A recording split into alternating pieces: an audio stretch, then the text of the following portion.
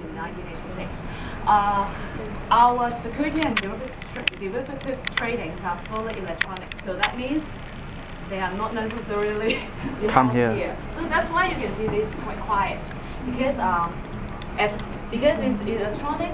As long as the brokers or the security firm has the trading right and they have the terminal, they can do the trading anywhere, like in the HSBC office or some broker house, as long as they connect to our trading system.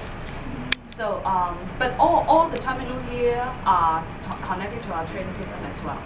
But you may ask, why do they stay here? Yes. Like, okay.